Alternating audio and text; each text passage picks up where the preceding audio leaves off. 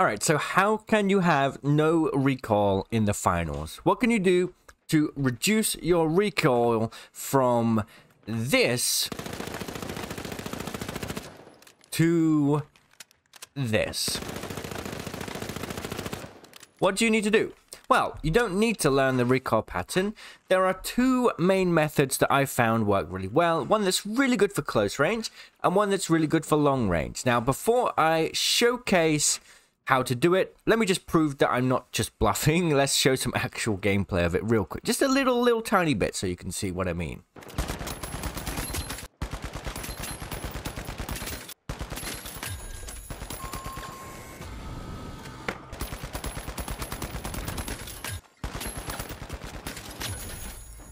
Okay, now that you've seen that, let's talk about how to do it yourselves. This is going to take 5 to 10 minutes to master in the practice range, and then you're going to be able to go in and hopefully laser beam everybody. Now, I'm going to start with the close range method, which is a form of recoil smoothing, but this isn't going to work for long range, and there's another method. So that's why I mentioned there's two methods. The first method is essentially recoil smoothing. The second method is something else that we'll talk about in a little minute after recoil smoothing. So this is the method you want to use for close range. Now, if you don't know what recoil smoothing is, let me explain it. It's in most shooter games. So let's explain why developers add recoil smoothing and what it is first. So essentially, this is what recoil is, right? You shoot and your bullets have a pattern and they follow that pattern, right? Recoil smoothing basically removes recoil in certain circumstances. So for example, let's say you're moving really fast. Trying to track this target whilst we're moving at really fast speeds is really difficult in itself. So having that and also trying to control the recoil would be next to impossible. So what developers do is when you move your mouse at fast speeds, they'll remove the recoil entirely for you because they want the experience to be more enjoyable and more playable. And when you have people zipping, grappling, jump padding all over the place, just tracking them is hard enough as it is. So recoil smoothing is essentially a mechanic that removes recoil when you move your mouse really fast so that you could actually have a chance to kill these fast-moving players, or when you're fast-moving. And in some games, it's as simple as shooting and strafing in the other direction to counter that aim.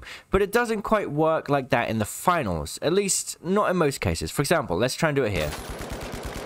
We still have a bit of recoil. You saw that, right? Now, the way to get around that for close range, because basically, if we compare this game to Apex, there's slower strafe speed, and on top of that, recoil smoothing doesn't really kick in until you move your mouse at a faster speed. So we can't just strafe in front of an opponent and reduce our recoil, but if we strafe around them, like this, so instead of doing this, if we curve around the opponent, that is going to allow us to get enough mouse movement to reduce recoil completely. And it really is that simple up close. That is literally it. The firing range is going to reset. Hang on. So you can use this recoil smoothing method in the finals to have no recoil at, output to about 10 meters. Like even this distance, right? You can do it pretty effectively. But what happens when you have longer distances? Because if we go over here and try and use this method to say have no recoil on this guy, well, you can't rotate around him. You don't have much of a rotation here, right? So, hang on.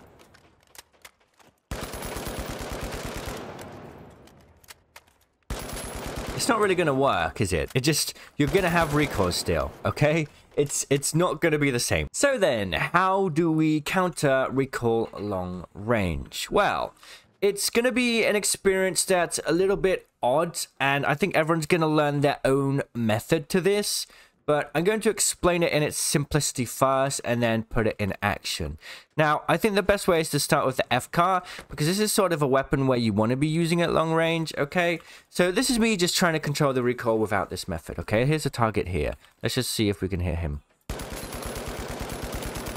It's not too bad, right? But there's a bit of shaking. You see that? Now, this is with the method implemented. Hang on here. Let's wait for these dudes to get out of the way. Much better, right? Less shaky, on target. And then let's see what we can do against this heavy boy. Excuse me, sir. Pretty good. We got a couple of headshots in there. And you saw that it wasn't perfect, right? There's a bit of shakiness. And this is why you're going to need to practice it yourself. And also you'll find that with each weapon you use, when you change the weapon, you're going to have a little second to practice. And I'll explain why in a minute. But look, this is why, right? Here we go. That there is not a perfect spread. And if we try it again, though, that's more perfect, right?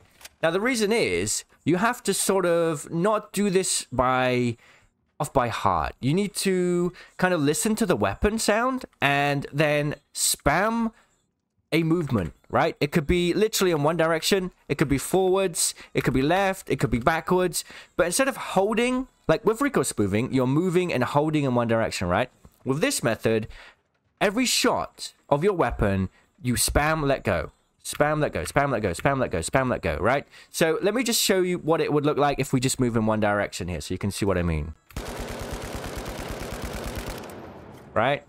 Obviously, because we're moving this way, we would need to counter backwards. But as you can see, pretty good, right? So I think this is why a lot of people are going to need to go into the practice range and try it out for themselves. But essentially, the recoil is countered by spam moving and letting go of the movement after every bullet. It's a weird thing, but it works. And the way I found it works the best is you move, spam left and right like this at the speed of the gun fire rate. So this is what it looks like now. Right?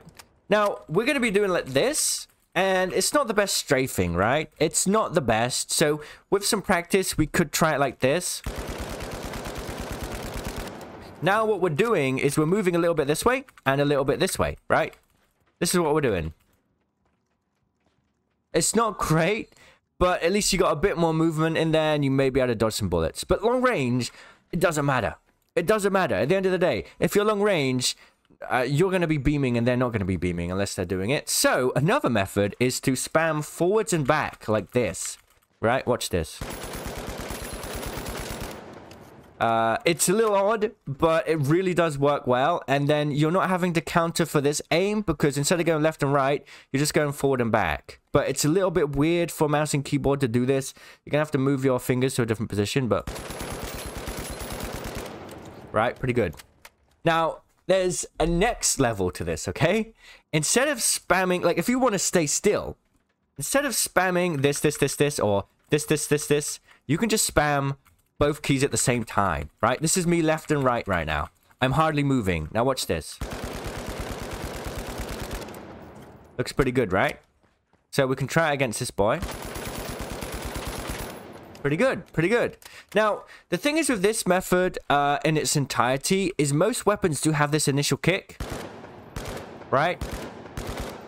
And even with this method, that kick's still going to be there. And you're going to need to sort of move your mouse a little bit, right? You're not like trying to control this pattern, blah, blah, blah, blah. You got to move your mouse like just a little bit, like tiny movements. It doesn't matter what direction. It just helps to keep the recoil smooth. I don't really know what's going on there, but essentially you spam movement keys, whichever one you want to do at the fire rate of your weapon. And at the same time, just keep your mouse like not jittering. This isn't jitter aiming, but you do want to keep some mouse movement because let's say we put it on spacebar here. Let's put our fire button on spacebar. I'm not touching the mouse, okay? I'll even put my mouse up here, okay? Just to show you what I mean, if I can balance it. All right, so my mouse is there. I'm going to fire with the spacebar. This is what happens if you don't just, like, jiggle your mouse a tiny bit. It's like keeping your mouse active. I don't know why. So I'm not keeping my aim active here. Oh, I need to aim at ADS. So this is what will happen. It doesn't work. For some reason, it just doesn't work. So essentially, you need to spam a movement key or all movement keys or any combination of movement keys. Every time a bullet is fired, a movement key needs to be pressed and let go. And you need to move your mouse just literally the tiniest of anything. And then you'll have no recoil. Right? It's that easy, okay? And it works with every weapon. But like I was saying earlier, this is why I would, at the start of each match, just quickly practice your recoil, because every weapon has a different fire rate. right? If I just do the exact same movement that I learned off by heart with the FCAR now on the AK, look what happens. It doesn't work. It doesn't work. So I need to listen to this a second. Okay, so the fire rate of the AKM is a bit different. So now I need to move my keys at the same speed as the fire rate of the AK, right?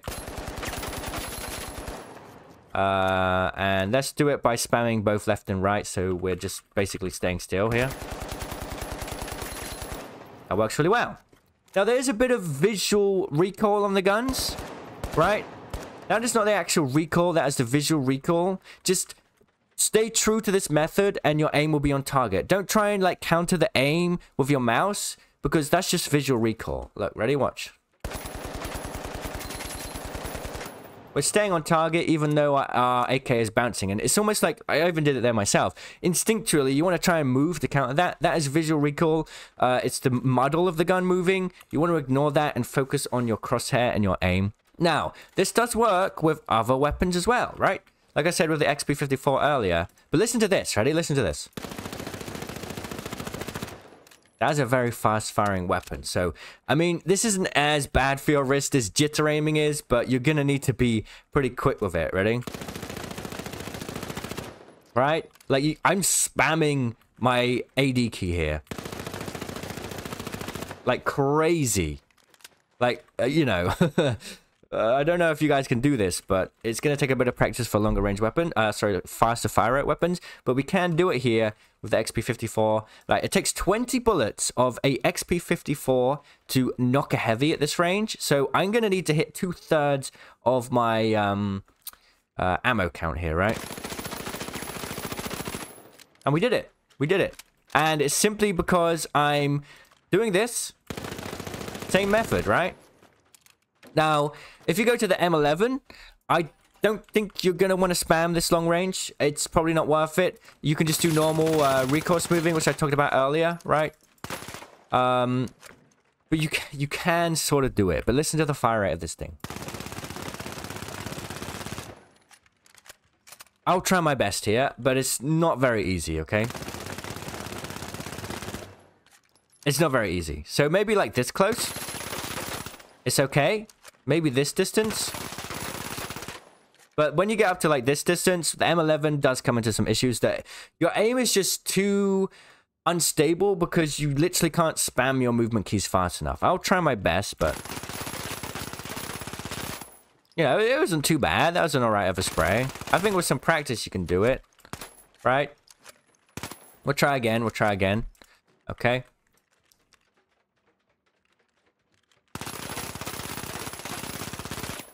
Not bad, but it's just so hard to do with the M11 because of the fast fire rate. Alright, now we move on to the LMGs, and for the life of me, I can't really figure out how to do it with these. It may be because it's a visual recoil thing. Like, I can do it against the wall, okay? Like, look at this.